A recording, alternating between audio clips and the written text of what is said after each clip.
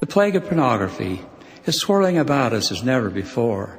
Pornography brings a vicious wake of immorality, broken homes and broken lives.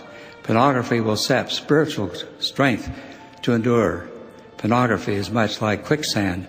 You can become so easily trapped and overcome as soon as you step into it that you do not realize the severe danger. Most likely you'll need assistance to get out of the quicksand of pornography. My brothers and sisters, involvement in such will literally destroy the spirit. Be strong. Be clean. Avoid such degrading and destructive types of content at all costs, wherever they may be. I sound this warning to everyone, everywhere. The onslaught of pornography in all of its vicious, corroding, destructive forms has caused great grief, suffering, heartache, and destroyed marriages. It is one of the most damning influences on earth, whether it be through the printed page, movies, television, scene lyrics, vulgarities on the telephone, or a flickering personal computer screen.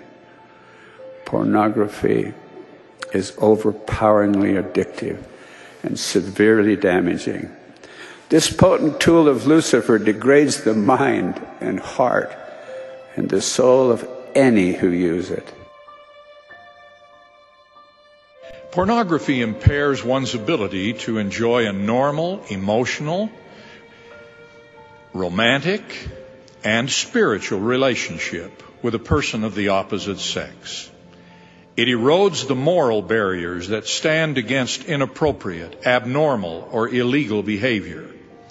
As conscience is desensitized, patrons of pornography are led to act out what they have witnessed, regardless of its effects on their life and the lives of others.